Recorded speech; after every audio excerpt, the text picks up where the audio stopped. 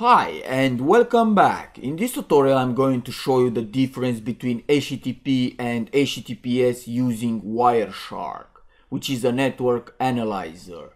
Wireshark is available for free at Wireshark website and you can download for Windows and Linux. So let's get started. The tool is really easy to use actually. All you have to do is go up here and click Capture Options and then select the interface which you want to use. In my case I have internet connection from my wireless interface. Now press start to capture all the traffic on that interface. First I will demonstrate why HTTP is unsecured when browsing the internet by going to a site which uses HTTP. And now I will try to log in using new user for the username and let me in for the password. Okay, so let's visit another site with HTTPS to see the difference. And if you look at the address box, you can see a lock. This means that the secure socket layer has been established on this page. So again, I will log in using my username and password.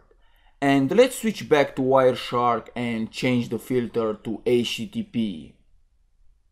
And here you can see the get and response packets, which contains information like my MAC address, router address, IP source, destination address, and so on. Now let's find the post packet, which contains the username and password for the HTTP site. So go ahead and change the filter to HTTP request method == and in caps post. And click on HTML form. As you can see, here is the login name and the password. If you don't see this HTML form, use right click and select follow TCP stream. And you will see the username and password as well.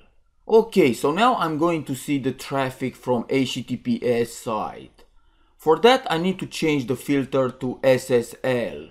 And here you can see the packets are encrypted using Transport Layer Security Protocol or TLS.